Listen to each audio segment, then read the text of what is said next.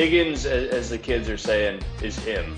Higgins is him, and he gets more than 5.5 catches. What's going on, folks, and welcome into Monkey Knife Fights Halloween edition. Wow, Monday Night Football. We're back. Look at our guy, John McKechnie. Now, John, what's the Halloween costume? I'm Johnny Tracksuit over here, not to be confused with Ted Lasso. Even though as we got on this call, I was like, oh no, I'm going to be giving Ted Lasso vibes. But alas, I feel about as chipper as old Teddy boy, but no, I'm a little more edgy. I got my tactical glasses on. I got my tracksuit. You don't know what's going on behind these glasses. You don't know what's going on behind the glasses. Quote of the day. Yeah, well, you know what, too?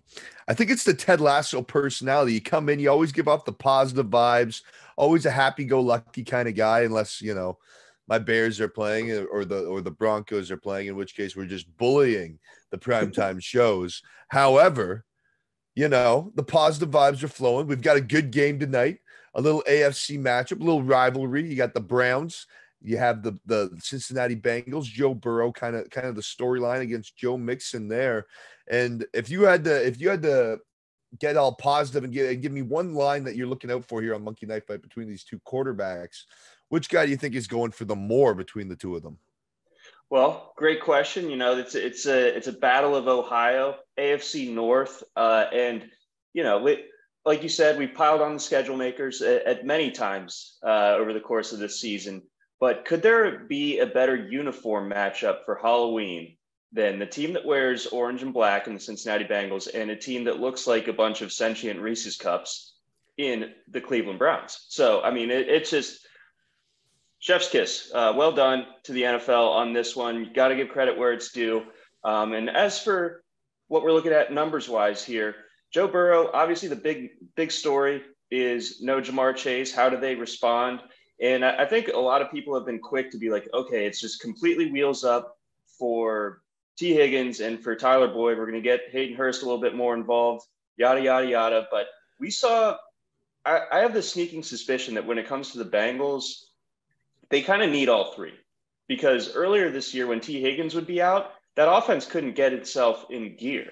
And Chase provides that deep threat, that kill shot. Higgins kind of that like 10 to 20 yards, just eating up chunk yardage, and Tyler Boyd, the underneath guy. I think they kind of need all three.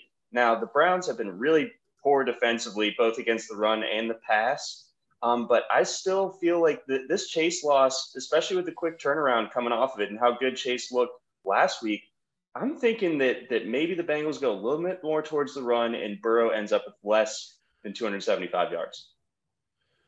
I'm gonna have to push back a little bit on that and just go with the more from what I've seen out of Joe Burrow lately. And coming off his first 400-yard game, and then knowing what he does against the Browns in his career against the Browns, he's averaging 334.7 pass yards. Not bad. And that is so much higher than 270.5. And based off what I've seen from this Browns pass defense, there's so many holes. And you bring up the Jamar Chase point, but I really like how Tyler Boyd stepped into that role last week.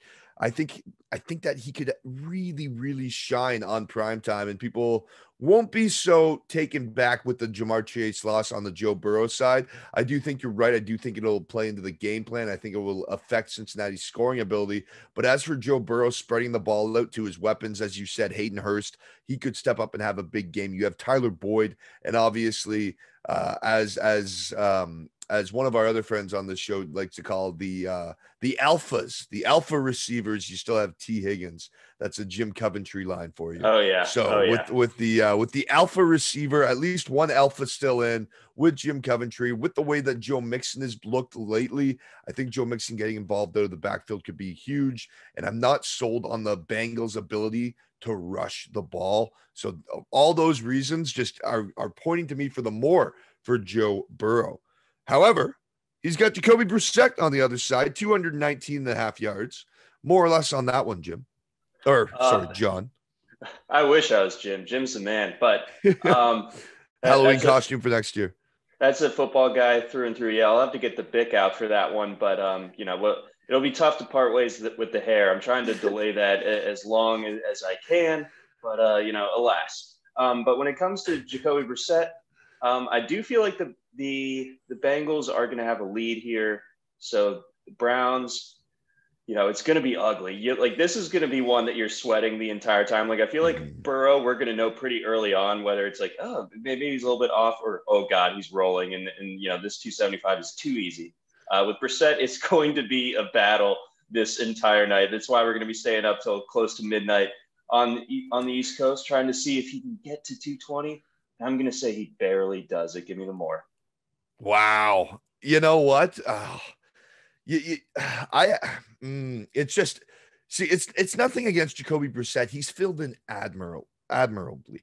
It's just, you have Nick Chubb averaging over 160 rush yards per game, leading the league with rushing yards, over 700 rushing yards. It's just, no matter what this Browns team is doing, even if they're behind, they just seem that we're going to run it. This is what we do. This is our identity. And to be honest, God love them. At least we have a team in the NFL this year with all these surprises. Like, you know what? Death, taxes, Browns running the ball. And because of that, I'm going to take the less on Jacoby Brissett, only because of that. Only because of the fact that I think Nick Chubb will cause enough problems, create some holes early enough that the game will be close enough. And then Joe Burrow, second half, Joe Burrow goes out and does his thing and then passes the ball. So, John, we're going back and forth, a little Halloween, a little trick or treat for the kids at home, a lot of tricks. And now let's talk about Nick Chubb. I just kind of mentioned that the fact he is bulldozing the NFL at this point, averaging over 130 yards per game, as I said, 85 and a half here, 89 and a half now on Monkey Knife Fight. So the line opened up at 85 and a half, now boosted an extra 4 yards. I think the people are right with the trends here. I'm not seeing much out of Cincinnati to give me a whole lot of belief in the run stopping ability. Getting after the quarterback, that's a bit of a different situation. But in terms of the run stop, there's not much there. I'm taking the more on Nick Chubb. I've been going back and forth on this one, and now the numbers climbed up a little bit. I've seen projections, somewhere in the low 80s, and that's all well and good. Those are all based in facts and numbers and things of that nature. But hey, man, it's Nick Chubb, the way that he's running this year, the way he's been running since getting to the league, since his days at Cedartown High School in Georgia, and of course at UGA. The guy's just a monster. And we know he's going to get fed. They feed the monster there in Cleveland, as you were alluding to. And you know what? I think that over the course of this game, a couple of big runs mixed in with the fact that he's going to be pushing 20, 22 carries, give me the more. Yeah. Go Dogs. Dogs. I mean, and now I'm looking at the line, just as we're on air here, doing a little line shopping, and some places even have it at 83 and a half. So this really is, it is just seems like an attackable line for Nick Chubb. Anything under that 90 yard point, I just feel like is almost like a Halloween treat. Maybe there's some, John, is this almost a trap line? I mean, it certainly could be. What if that things just completely fall apart for the Browns? But I think at home they're going to be able to keep it together and keep to their game plan. And if they're keeping to their game plan, it's centered around Chubb. So we'll block out the haters. We're blocking it out with our attack glasses, and we're going with the more. Love it. You got the speedy vision going, and we're speeding right along with Amari Cooper on the outside. 60 yards is what he needs to get the more. 59 and a half here on Monkey Knife Fight. We're going back and forth with the more or less with the Joe Burrow side of things. And then you went with the more with Jacoby Brissett. I went with the less. And because of my projected game script, and just because I've seen Amari Cooper drop so many passes, so many drop balls. I was watching tape for this show just last night after Sunday Night Football, and I actually cannot believe that this is the same Amari Cooper that was a Dallas Cowboy not 2 seasons ago. Yeah, he's just maybe a little bit content to stay in preseason mode until he gets a real quarterback. I think that might be the reasoning. Got a CFL quarterback up there. It's a tough scene. But you know what? Look at that. Looking good. If I'm going with the more for Brissett, Cooper is such a big part of that passing game. I almost just by extension, by default, have to go with the more for Cooper. So this is going to be another sweaty one. But yeah, anytime that you're back in the Browns offense outside of the backfield this year, that's just kind of what what you're getting yourself into. On the other side of the football, you have T. Higgins, 5.5 receptions. That's what we're talking about right now. 80.5 receiving yards. I think both of those are extremely gettable without Jamar Chase in the lineup. Obviously, he's going to draw the tough assignments, leaving Tyler Boyd to be. I think Tyler Boyd could have a huge one. But talking about T. Higgins, I think the double-digit targets are going to be there. And when there's double-digit targets, I trust an alpha receiver, in the words of Mr. Jim Coventry, to go out and make at least 60% of those catches. So I'll take the more on the 5.5 on T. Higgins comfortably. Yeah, Higgins, as the kids are saying, is him. Higgins is him, and he gets more than 5.5 catches tonight. Yes. Yeah. Well, that was all right. Easy money. All right. T. Higgins time with the over on the yards, over under on the yards, the more or less on the yards there. 80.5 receiving yards. Now this one's that's a high number. That's up there. But again, you have no Jamar Chase. And you have Joe Burrow, who's coming off of 400 yards and averages over 330 against this Browns defense. T. Higgins, I'll take the more. I will as well. Yeah, I think that these are good lines for T tonight. Also, John, just because it's on the screen and we're looking at it, this is a very interesting line. I'm going to throw a wrench into this, our rundown here. Kareem Hunt, 35.5 yards. Does Hunt mix it up and get enough touches on the ground in this Nick Chubb show to get the 35.5? Because I'm looking at this exact contest right now, and I'm looking at a little trick or treat for Halloween. I think this could be a nice little treat for our MKFers out there. So are you saying that you like the more? Or I am saying I like the more. I think Nick Chubb, I think it's the change of pace, right? Kareem Hunt, it's not the touches that I'm worried about. It's the fact that he could do this.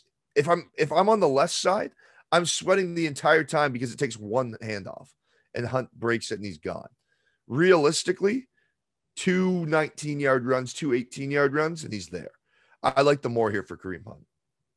I'm going to go with less. I think the total yardage or the fantasy points is where I would go, or I'd be a little bit more interested in the more for Kareem Hunt tonight. But I think that this ends up being like a 7-8 carry for like 32 yards type of game. So you're close. Obviously, like you said, that you're going to be uncomfortable the entire time because it takes just one rush for Kareem Hunt to get there. But I'm going to bet against him. I'm going to go with less. All right. Well, it wasn't as sweet as line as I thought it was. Well, let's get into a little touchdown dance. Halloween edition, throwing around candy. I almost feel obligated to take Marshawn Lynch in this touchdown dance just because of the Skittle thing. Mm-hmm. Although, retirement issues, not playing in the game, all of that. There's another candy incident on the sidelines this weekend at a Minnesota game.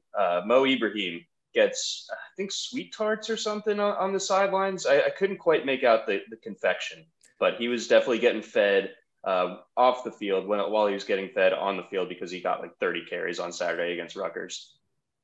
Absolutely love it. Little college football action, letting the people know. That's why we keep the tailgating guy around.